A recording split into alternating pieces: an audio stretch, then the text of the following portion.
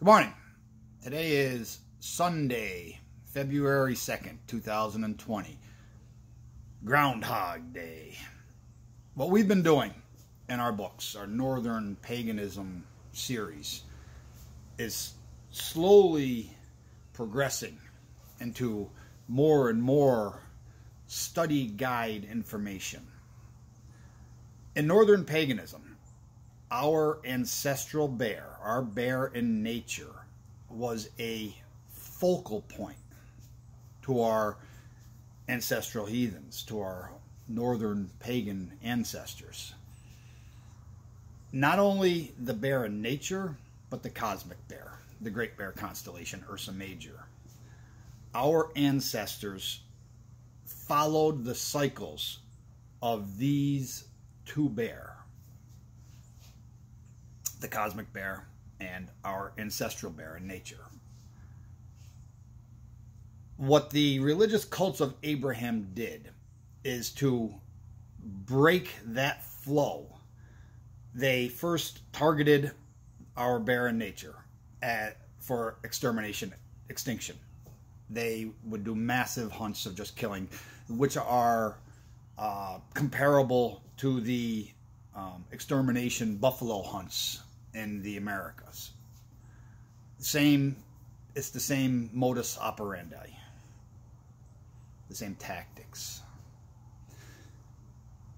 So once they attempted to destroy our ancestral bear in nature, they also had to dethrone it, because that bear was venerated. Its strength, its courage, its cycles in nature followed, not in a fertility cult fashion, but in a way that gives strength to self.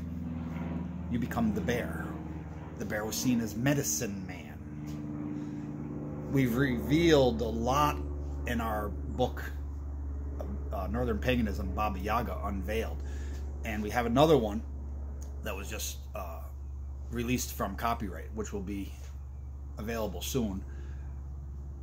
The Choices in Growth, Northern Paganism, Choices in Growth.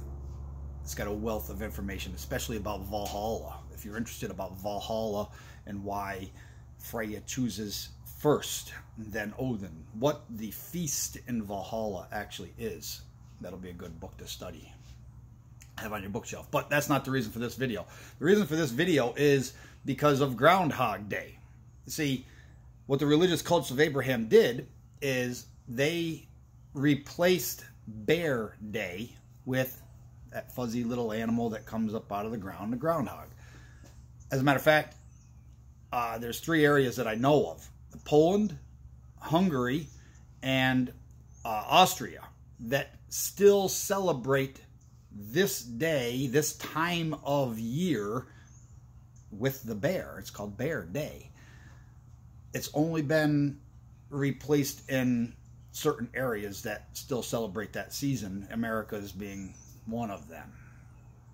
Poland, Hungary, and Austria retain that ancient paganism that's related to our ancestral bear. So, what is the whole deal behind Groundhog Day, Bear Day? Coming out of the ground, seeing its shadow, and going back in. Well, if it sees its shadow, you get 6 more weeks of winter, so it's said. See, this time of year right now is extremely important in Northern Paganism, because the 3 giantess maidens, the 3 lunar cycles of winter, are slowly coming to an end. Okay? With that happening, the cosmic bear, the cauldron, the basket of the bear, the cauldron of the great bear in the heavens, is slowly starting to come overhead above you. The time of rebirth. Things are starting to warm up. What happens in the north, covered with snow and ice, when things start to warm up? All that snow, as it melts, it creates a mist. Northerners know this. Anyone who's raised in the northern country knows this. You get that misty fogginess that's at ground level.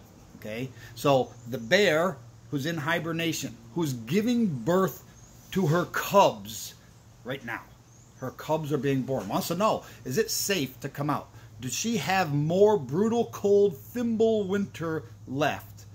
Or has the warmth begun to melt the snows? Food sources are becoming available. So, the shadow. If the bear sees the shadow, then there's no mist, there's no fog. The snows are not melting, it's still cold. You still have more winter time left. Go back to hibernation. Protect your young. If those mists are seen, then the shadow is not. Things are melting. Ice is breaking up. You can get back into the rivers. Salmon. The herbs of the ground will be coming out soon. The bear is going to be ravenously hungry, and she's going to want to feed her young. That is the whole meaning behind Groundhog Day, and that day replaces our ancestral bear in Northern Paganism.